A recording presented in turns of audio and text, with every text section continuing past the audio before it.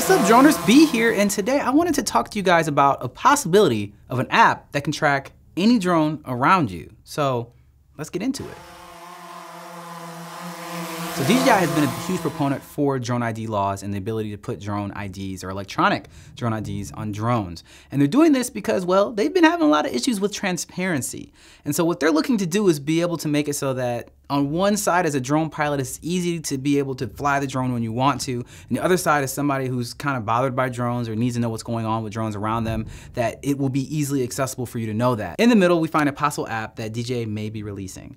And this app has the ability to be able to show you what's happening when it comes to drones anywhere around you for up to about a half a mile, which is really interesting because this isn't an app for, authorities or for airports. This is an app for anyone. DJI makes up about 62% of the consumer drone market. So chances are it's a DJI drone if it's flying around you. But it's not just DJI drones that we're looking at here. What we have is this app can search for any drones in the area and will be able to look at the remote identification tags that they're hoping will be the law.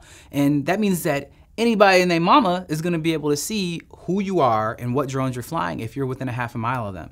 Now, I can see an argument going either way for this. So as a drone pilot, if I'm doing a professional drone job and I'm permitted and I'm doing all the kind of stuff that I should be doing, it really ain't your business what I'm doing because I've already talked to the authorities. I've already been doing that. I don't really care for you to know who I am when I'm flying my $20,000 drone or whatever the drone is on something I've fully permitted. And on the other side of it, when I'm at my wedding or at an event or something like that, and there's a drone flying over my head that is disrupting what's going on because somebody's being horrible as a drone pilot and doing what they shouldn't be doing, then I think they should be readily available to be able to figure out who that is, identify it, and hold them accountable. I'd say the biggest positive thing here is that right now it's still very hard to hold drone pilots accountable for their actions because there's no way to identify directly who's flying when. And this is a step in the right direction because obviously everyone will now have the ability to identify you. So you're gonna think twice before you do something dumb is the idea here, I hope. So I'd say if implemented correctly, this could be a good thing, but I also think there should be some exceptions to the rules and just make sure that, it's not erring all the way towards other people who aren't drone enthusiasts or drone pilots to make them feel good versus actually be safe or be secure. And one last note, this is actually different from the aeroscope technology that DJI released in 2017.